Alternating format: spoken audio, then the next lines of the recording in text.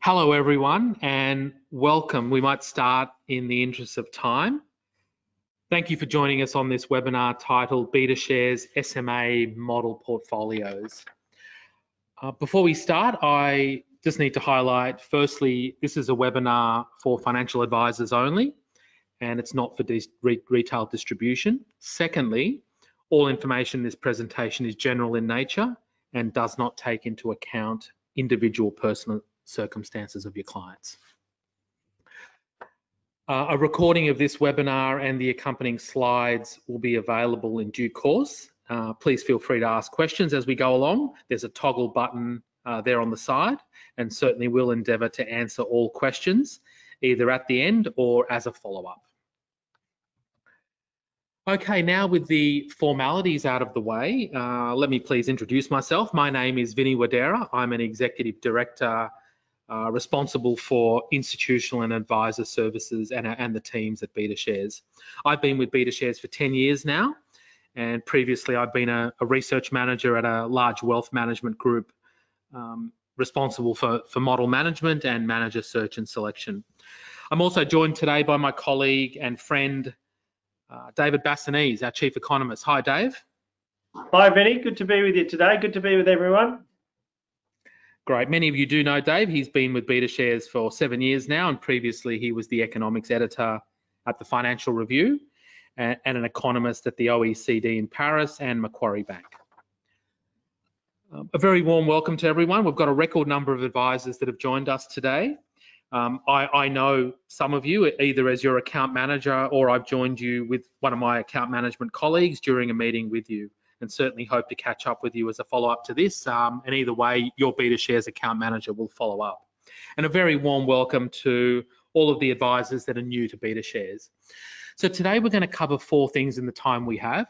I'm going to give you a quick update on BetaShares. We're going to share a little bit about managed accounts and model portfolios, the merging of technology with portfolio management. We'll cover a high-level overview of the BetaShares SMA model portfolios, and then we'll talk about and share advisor service and support that we have in this area. Just a quick update for those that are new to BetaShares. BetaShares is an Australian founded investment manager that specialises in exchange traded funds, ETFs. Our business was founded 11 years ago. We have had tremendous growth in our business. We presently have over 20 billion in terms of assets under management. We now have the largest number of ETFs compared to any other fund manager in this space, and the widest range too that spans across asset classes, different thematics, different sectors, and diversified funds. Many of you that have dialed in today have over the years taken the time and effort to review and select BetaShares ETFs for your client portfolios, and we sincerely thank you for those, for your efforts in that regard. We believe we've received this very strong level of support from a very wide range of investors. Firstly, due to the fact that we have a unique and differentiated strategy suite, we're able to demonstrate the value of each of our ETFs, and that value can either be a low cost or it can be delivered in many other different ways.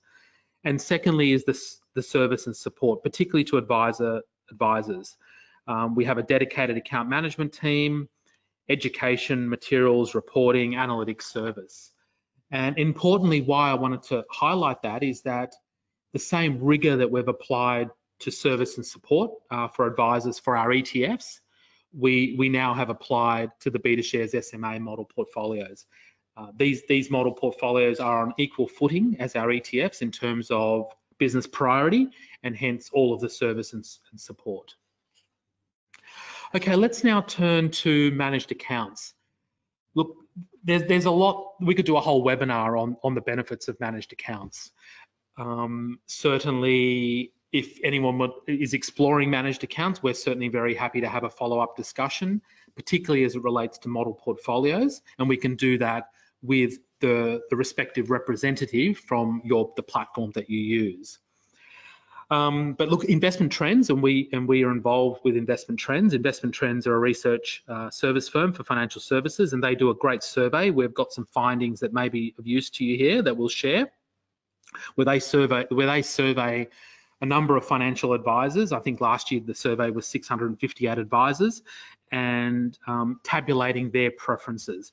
So no surprise, we see that going forward over the next 3 years, almost 50%, so 49% of advisors will be applying managed accounts to new inflows and new clients.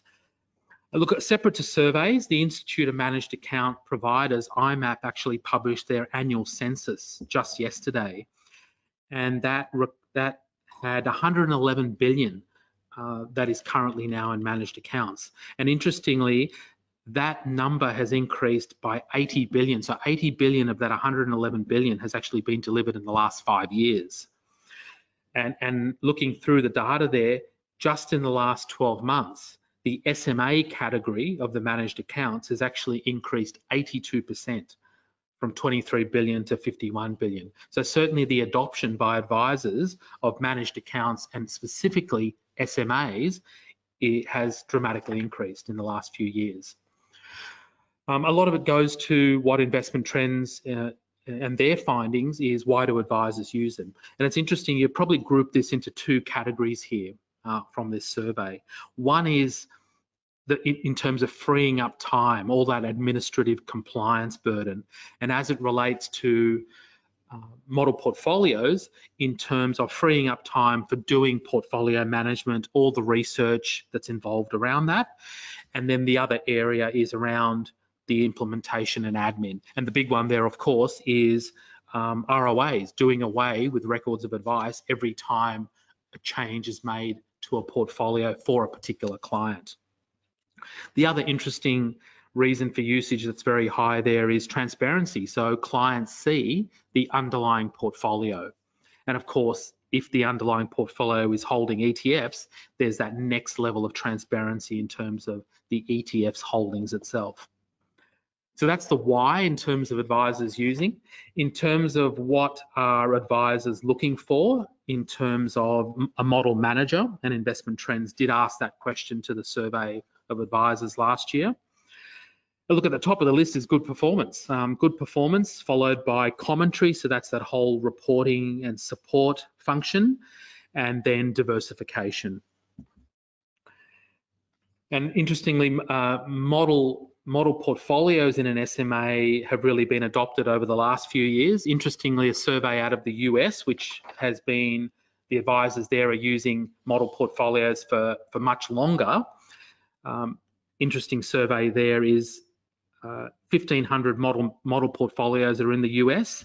Model managers were asked the question in this survey, what are advisors seeking from your model portfolio? And interestingly, right at the top there was fees. Open architecture followed, so the availability of those models on various platforms. So that's just an interesting snippet there from the US. And look, another important aspect here, and again, it was captured in the Investment Trends survey, is meeting the obligations to clients in terms of best interest duty. So again, advisors did share with Investment Trends how they go about doing this, and certainly from the questions we receive from advisors, it's a similar rationale also. Right at the top of the list in terms of meeting best interest duty for SMAs is comparing fees, followed by assessing the expertise of the portfolio manager, and then utilising third-party research.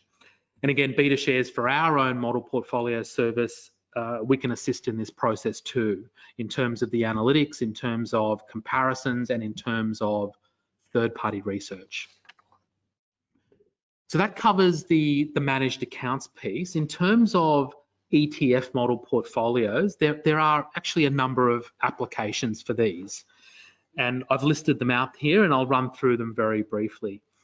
Firstly is, and it ties in with the whole managed account space in terms of freeing up time, administration efficiencies, is the outsourcing application. And this is really asking the question, as an advisor, do you want to take on the role as portfolio manager also? And if so, the accountability that comes with that, and how do you get compensated for that too in terms of fees? Many advisors have decided not to take on that responsibility, and they outsource that to a professional model manager. And that allows them to focus on other aspects of advice, other value add areas where they can be remunerated for. Another application for ETF model portfolios is where advisors will segment their client base. So up to a certain dollar value of a portfolio can go into an ETF model portfolio or with a professional model manager, and then the advisor still retains bespoke portfolio construction for larger portfolio sizes. Another application is an alternative to industry super funds. Pricing levels now, particularly when you include the administration costs, can be actually on par with industry super funds and very competitive. The additional value or the value that the client has in terms of an ETF model portfolio on super is a couple of things. Firstly is the simplicity. It only includes the major asset classes, and it doesn't include a lot of the other sort of more complex type of investments that big super funds can have, particularly in the unlisted and private space, which generally may not be marked to market. And also the transparency. So the transparency of holdings, and then with an ETF portfolio, the holdings of those ETFs. And I could also add the engagement piece too, in terms of the reporting and the accessibility of the model manager through the advisor to the clients too. And then the fourth one, which is very interesting, and we're seeing the most adoption of ETF model portfolios, is a core satellite approach. So this is where, and I might go to the next page here, this is where the core part of the portfolio, say 75%, 80%, or whatever percentage that you have in the core part, is taken care of with a low-cost model portfolio. And then you as the advisor can actually implement client preferences around that as satellite allocations, whether that be active managers, thematics, alternatives, or specific regions and countries. But importantly, that core part of the portfolio needs to deliver on the original asset class assumptions and expected returns and risk tolerances that were modeled as part of the optimization process. And it also needs to be that part of the portfolio that may need to be held for a long period of time, depending on the investor profile, 5, 10, 20 years. It also needs to be the part of the portfolio that's low cost, low turnover, low transaction costs, and that can weather different market cycles in terms of varying and various market conditions. So it's a very important part of the portfolio to get right. And of course, have long-term value net of fees. So on that note, I'll segue to the BetaShares SMA model portfolios. And Dave, I'm going to let you now cover, please, if you could share with our advisor audience here a little bit about our approach, our investment philosophy, who's involved, and then a high-level overview of both our strategic asset allocation formulation and how we go about doing dynamic asset allocation.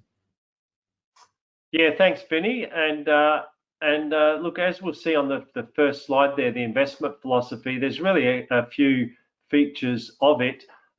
First and foremost, we basically give the models have access to a range of asset classes, and it's passive exposure to asset classes, be it cash, Australian bonds, global bonds, Australian and global equities, and an opportunity to have gold as well. Gold is in the mix.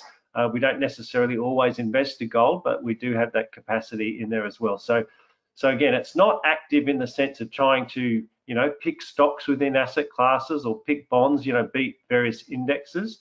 We do look at that when we talk about dynamic asset allocation at the next point, but in terms of the overall what's going on within asset classes, it is really that passive low-cost exposure to those assets, and we do that through ETFs. And so again, all the underlying investments in the models are index tracking exchange traded funds. That's the requirement we've imposed on the models. That it helps transparency. It also helps keep them quite low cost. The bedrock of this is also a strategic. Again, we basically, as we'll get into it, the bedrock of this is a strategic asset allocation. So we we basically blend exposure to different asset classes to try to come up with the best expected long-run return for different risk profiles, and then we express that asset exposure through the choice of ETFs. Now, some of those ETFs, although they are index tracking, they're also smart beta. So again, like what is smart beta? Smart beta is it tracks an index, but it doesn't just track, say, a market cap index. And you know, there are some strategies we feel, and certainly the history demonstrates, can beat market cap indices over time. Where we see that opportunity, we've added some of those into the models, as we can talk about in a minute. Look, a very important, also a very distinguishing point of our philosophy is the best of breed ETF selection. So when you go to the models, you'll see it's not just BetaShares ETFs, and in some cases, you know, where we want just really, you know, plain vanilla, low cost exposure to an asset class, and there's other providers that offer that in a way that, you know, we don't, and they offer it at a better value. Then we were certainly open to using other providers. And last but not least, as I mentioned, the bedrock of these are strategic asset allocations, but we do have a dynamic asset allocation overlay where we aim to tilt moderately against different asset classes over time, which I'll touch in at a moment. We think that improves risk-adjusted return. Now, who does all this? So here's our BetaShares Investment Committee, chaired by myself, but also an extensive team from our portfolio management. In terms of voting members, we have a very extensive team with a lot of experience. Our Chief Investment Officer, Louis Krause, our CEO, nonetheless, Alex Vinicor, is also a member of the committee, and again, many years of experience in financial markets. Louis as well as a financial operator and trader and portfolio manager. And we have Tong Chamath as well, and they are all part of the portfolio management team. And again, many years at the coalface, managing portfolios, trading in financial markets. And then we have a couple of other non-voting members that just provide some color in terms of, you know, what's happening on in the broader markets and in the basically, you know, industry generally, but they're not voting members. Moving right along, so look, bottom line, strategic asset allocation. This process is not too different from what you'd find most, you know, portfolio managers when they build a strategic asset allocation, you know, approach it in a similar way. This is industry standard approach. So we look at the asset classes. Again, we have 7 broad asset classes. We develop long-run expected returns from those asset classes. Then we look at consider what's the volatility and correlation of the returns between those asset classes, and those inputs go into an optimization process where we you know, try to, you know, give you exposure to the different classes, but in a way that can generate a pretty good return, but calibrated so that, you know, the risk of each model is in line with certain risk measures. And if we just go to, and so basically, sorry, if you just go back to the previous slide just to conclude on that. So we put that, and we do review this on an annual basis. So all of these inputs, the asset classes, the expected returns, the correlations, and, you know, we learn a little every year. We learn a little bit more about asset class behavior. So incrementally, it may change things at the margin. But generally speaking, these are long-run asset allocations that won't change greatly from a year-to-year basis. But nonetheless, all of this is reviewed by the investment committee, and the SCA weights are then finalised again on an annual basis. And so, what does that look like? If we just go to the next slide. Sorry, before I talk about that, again, this is another important aspect of our models, is that when we optimize these models, we are very conscious of the APRA standard risk measures.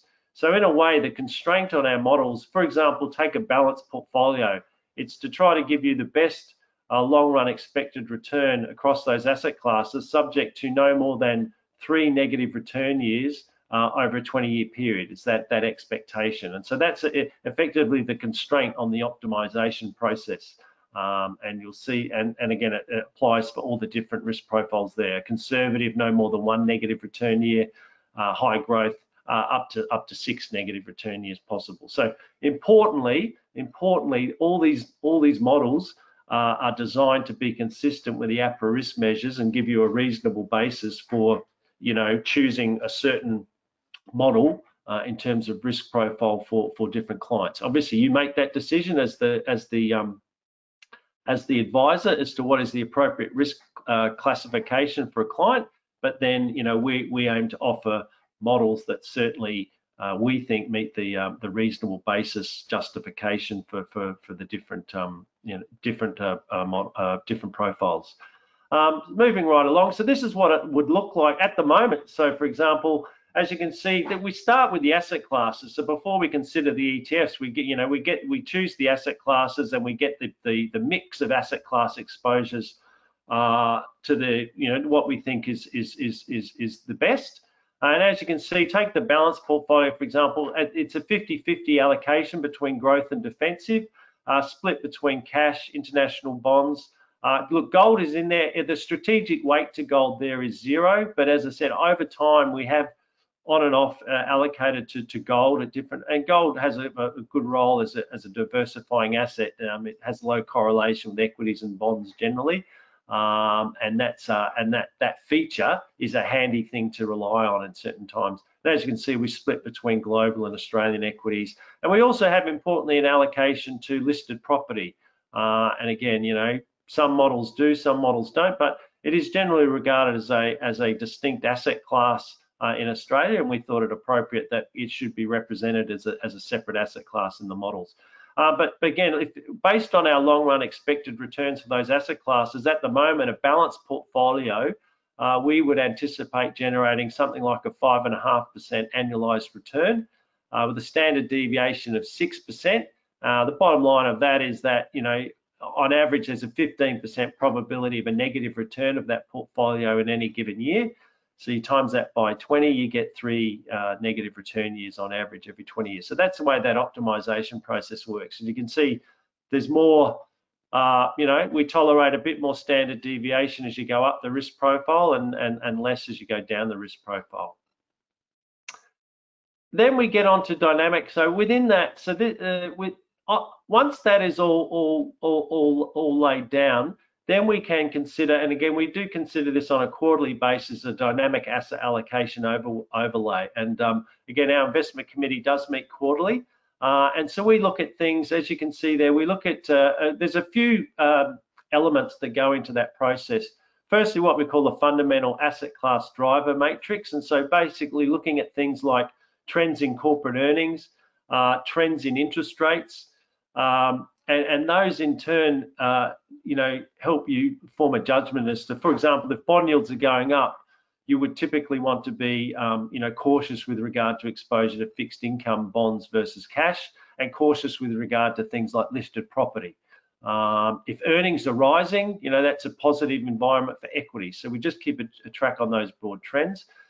We do also we do have some quantitative aspects to it as well. So what we call an historic valuations matrix. So our portfolio management team does every meeting present where valuations are for different asset classes and what historically that has tended to generate in terms of returns for different asset classes. And so generally speaking, that is of value, particularly when you get some extreme valuations, and that may flavor our decisions as to whether to tilt one asset class over another.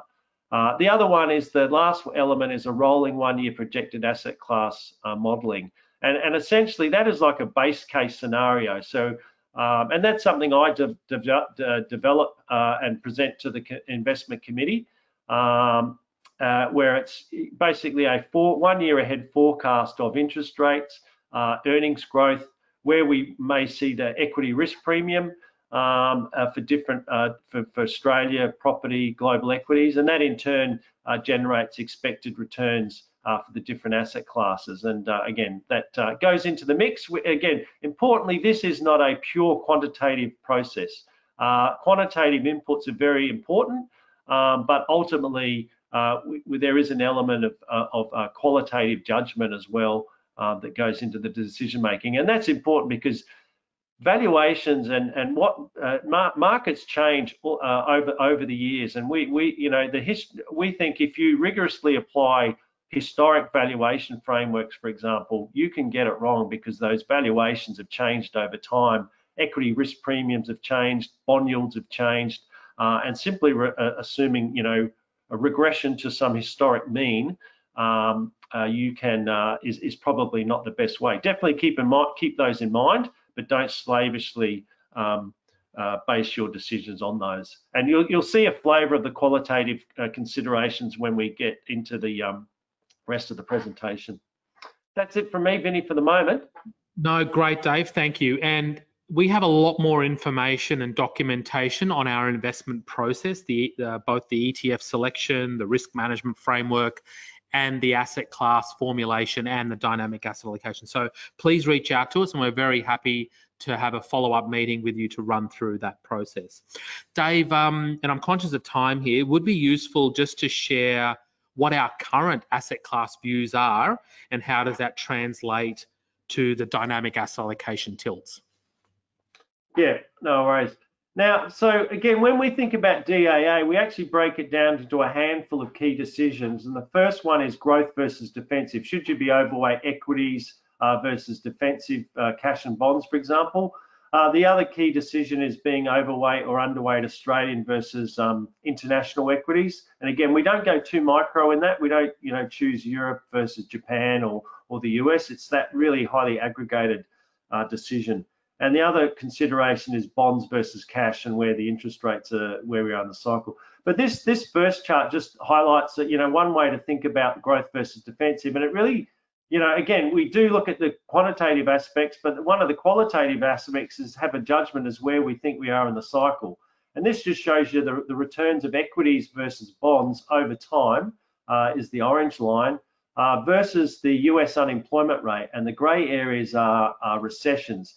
And what it shows you is that the periods of most damage in terms of equity returns happen during US recessions. So we are laser focused on the risks of US recession. And when they are, we think, are material, that's when we would potentially go underweight equities. When we're in an expansion phase, and one of the key indicators of that is just how tight the US labor market is, and that's why we've got the unemployment rate there. But at the moment, we think we've come out of recession. It was a very short, sharp recession due to COVID last year. We are in a new expansion phase. The US unemployment rate is not quite back to full employment, and we think there's so we think we're early to mid stage of a new cycle, which historically tends to favour equities over bonds, and so as a result, that's a key underpinning of our current overweight to equities versus bonds. Now they may get pullback, and just in terms of and one of the considerations also at the moment is we have seen higher inflation in the US. There's some concerns that may lead to an increase in interest rates. The Federal Reserve may bring forward tightening. Our judgment is that it's a lot of the inflation we're seeing in the US is largely transitory. If you look at things like the trim mean PCE, which looks at a broader distribution of price increases in the US, you can see that has not gone up anywhere near as much as the core CPI, and that's because the core CPI has been driven by a handful of items like used car prices, hotel rates that have basically gone up in reaction to the COVID shutdowns. So again, our judgment is that the interest rates are going to basically remain fairly steady for the foreseeable future. We don't think Fed tapering, which will be announced in the next few months, is going to change that all that much. So at the moment, we are still then, as a result, exposed to fixed income bonds. We're not underweight bonds, and that's giving us a nice yield pickup over cash at the moment. And when we get closer to Fed tightening, or even RBA tightening, we still think that's a year or so away. That would be when we would consider potentially going underweight bonds. Last but not least, just a quick, just going to the next slide there. Oh, Dave, I've just, yeah, there you go, sorry. And just quickly, I mean, we've tended to global versus Australian equities, and one of the key decisions there is what sectors do you think are driving the expansion?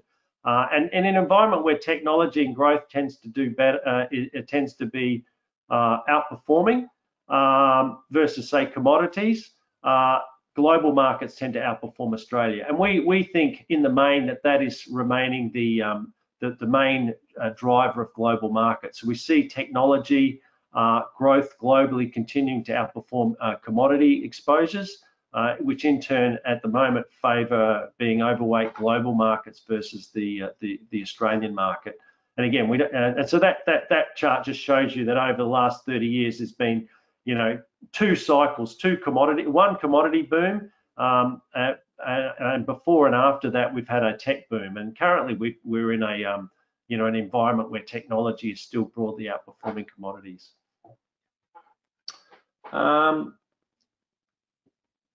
so just to conclude, just on that slide, and then this is a part of our quarterly model portfolio report that comes out, and it really just summarises our DAA views. And as you can see at the moment, we're overweight growth versus defensive. The underweight to defensive is in floating rate bonds, not fixed rate bonds. So again, our judgment is that the yield pickup we're getting from bonds is sufficient for the risk that you're taking from bonds. And then within equities, our key view there is still to be a little bit underweight Australia versus growth versus global markets. Back to you, Vinny. Great, Dave. Thank you so much for that.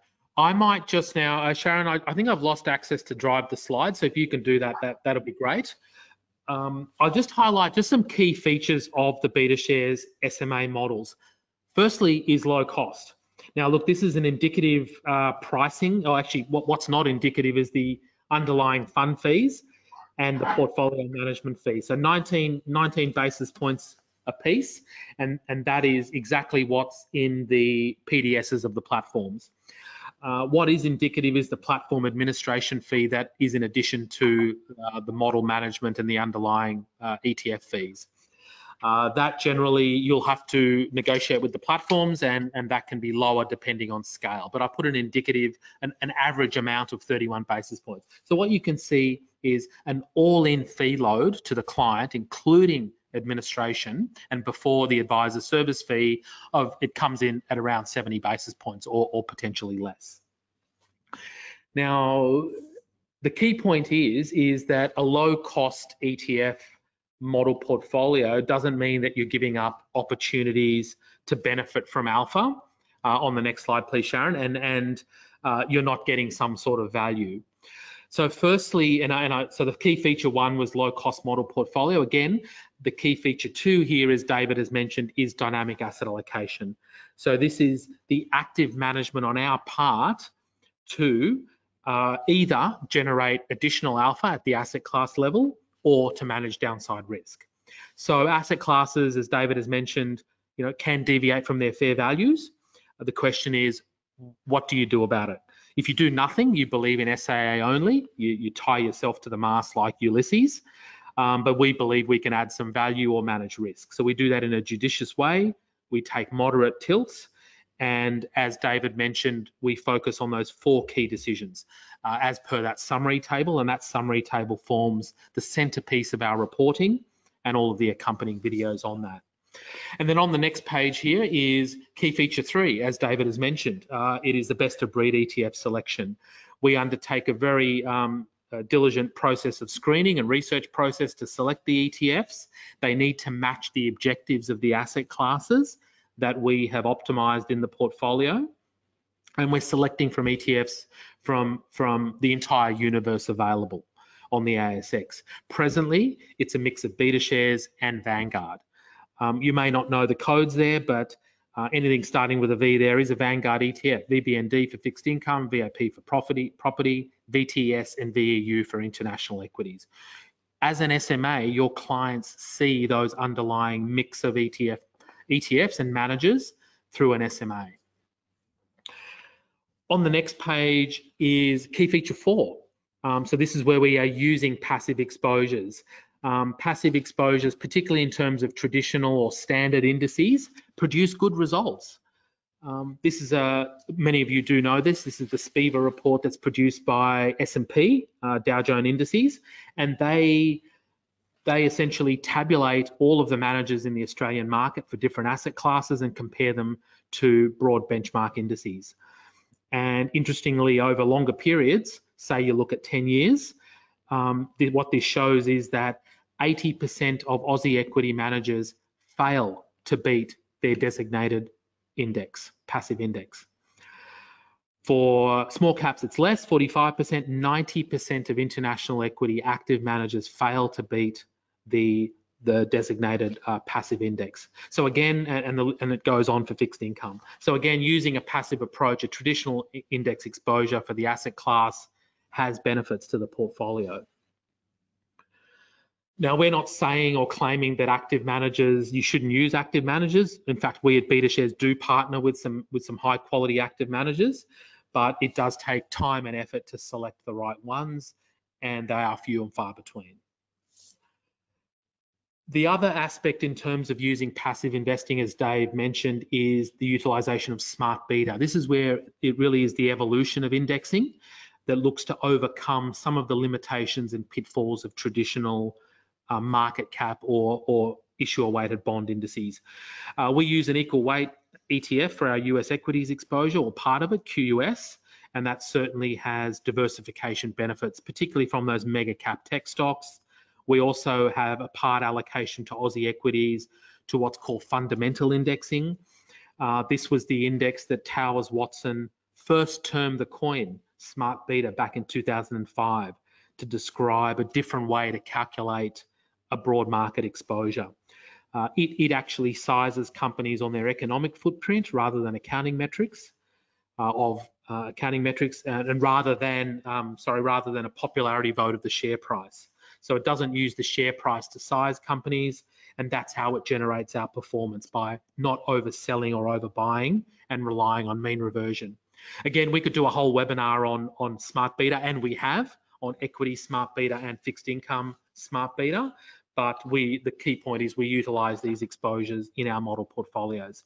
And over the page, smart beta or better index methodology is even more pronounced in the fixed income space. And the reason why is traditional fixed income indices are liability weighted. Whichever entity issues the most debt receives the most allocation. So for say for example, like the Oz Bond Composite, which is traditionally known as the fixed income index, well, that's changed dramatically over the past few years, particularly with the government bond issuance. It's created duration creep, it's created segment creep. The question is that what I need for my client portfolios? So certainly at BetaShares, over the page, we have been pioneers in the space of innovations in fixed income indices. We have disaggregated fixed income to its sub-allocations. These sub-allocations of floating rate note, hybrids, government bonds, corporate bonds, all produce very different outcomes in different market environments. And we've also implemented better index methodologies. We target a specific duration range. We target a specific liquidity profile, a credit quality profile, and we harvest roll yield. So in essence, it's better building blocks for portfolio construction. Our fixed income ETFs are used by institutional investors, advisors, other model managers. So it's logical for them to be in our own model portfolios too. So again, they're a value add there. So they're the four technical features of our SMAs. On the next slide, performance returns have been good. We've been running these model portfolios for 5 years now and have a 5-year live track record. The 1-year performance result is very strong, and also our longer term 3 and 5 year numbers of 8.7% per annum and 8.3% per annum for 5 years is favourable, particularly when you compare it to the average of the multi-sector manager universe for this growth profile, which has been sourced by the Morningstar Performance Database. And then just over the page, and the next one, key feature 5 is advisor service and support. Again, this came out very clearly from investment trends and the requirements for advisors, particularly for a model portfolio. And certainly we have put in place a number of things to assist both you as advisors and your clients. And it certainly can form part of the proposition for the ongoing service to your clients. And it spans across SOA templates, fact sheets, quarterly reports, videos, webinars. Over the next page, we've got a sort of a snapshot here. It's available on our website, and certainly let us know and we can send you the latest quarterly package of information. Importantly, the centerpiece of the reporting, as David highlighted, is that asset allocation summary table of our views, those 3 or 4 key decisions for our asset allocation. Great feedback from the videos too on the next page. So these videos are very short videos. You can see a very smart looking David Bassanese there. It's a 3-minute video that summarizes what's happening in the markets, but importantly, our asset allocation views.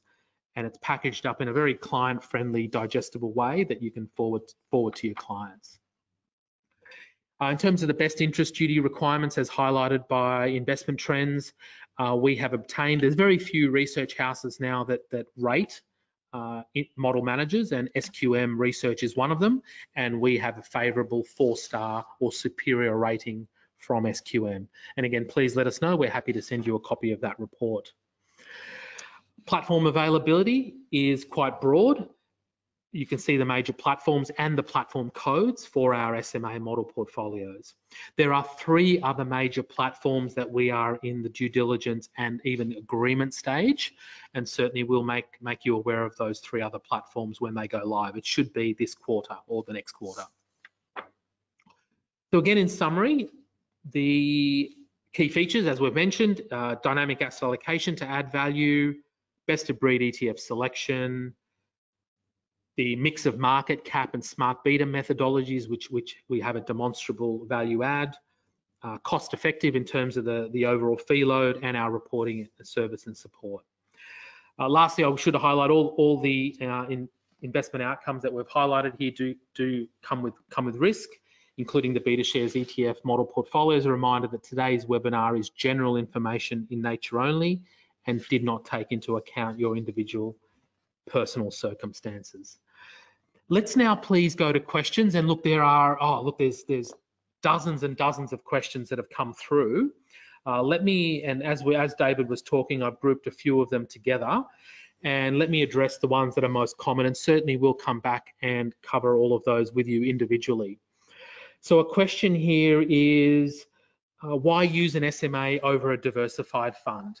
Well, what I can share there, and again, it goes back to what the usage of SMAs in the first place, and their administrative burden is a lot less, but utilizing an SMA should be no more onerous or cumbersome than selecting a managed fund option on a platform.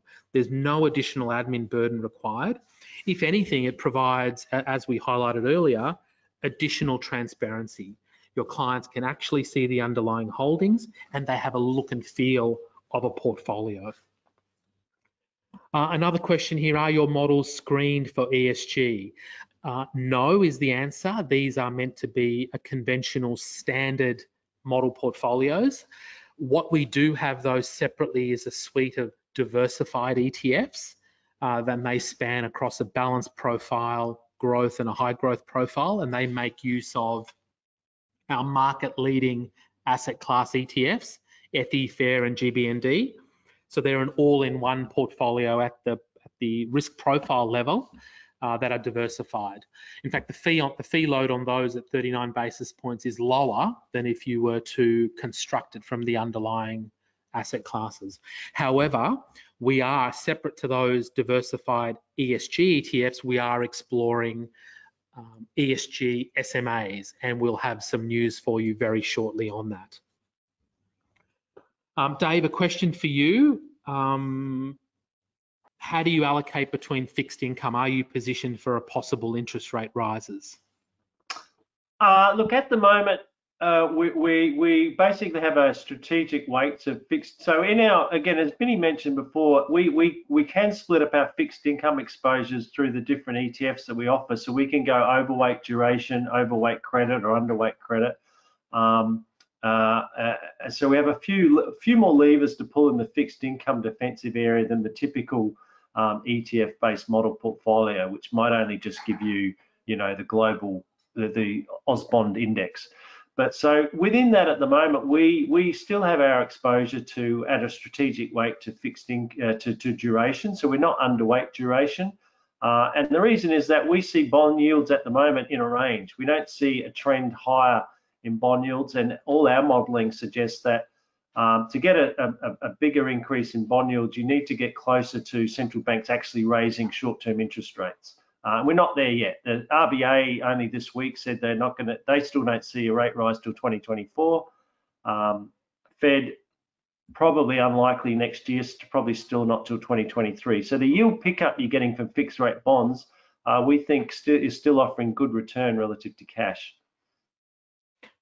Thank you, sorry, David. and the last point is the credit exposure through our credit ETF. In an improving economy, credit spreads we don't see blowing out, and so we're getting even extra yield through the long duration credit exposure that credit offers. Thank you, David. That's great. Look, I'm conscious of time. There's a lot of questions around APL. So if we are on numerous dealer group APLs, if we're not on yours, please reach out to us. Importantly, please reach out to your research manager and we're happy to assist there. Can we white label these SMA models? The answer is yes. We will have to talk to you in conjunction with your platform. There will be some minimum requirements for that in terms of FUM levels. So please reach out to us for that. And we are running some white label SMA models. Where it is a white label of our models. Do I need to be listed products accredited? Again, please check with your compliance manager. Our observation is that advisors do not, because you are investing in a product on a platform, not a listed security. And lastly, yeah, can I get these models outside an SMA? The answer is yes. We can give you this model portfolio report that we produce on a quarterly basis. You'll have to self-implement that. So whenever we make changes on a quarterly basis to the asset allocation, you'll have to make those changes, or any of the underlying ETFs, and there are advisors that are doing that. Please be conscious though, then the performance returns may lag from when you actually implement to when we actually implement, but it certainly is possible. And in fact, our model portfolio report could just serve as a sounding board for your own model portfolio construction. We'll follow up with all the other questions. We did promise we'll stop at the 45-minute mark and we've already gone over. Again, a big thank you to everyone for joining us. Please take your time to fill out the very short survey questions there. Please do indicate on that survey if you'd like us to contact us, and in any event, your BetaShares account manager will follow up with you to receive feedback and how we can assist further. Thank you all for joining us today's webinar. Bye. Thank you.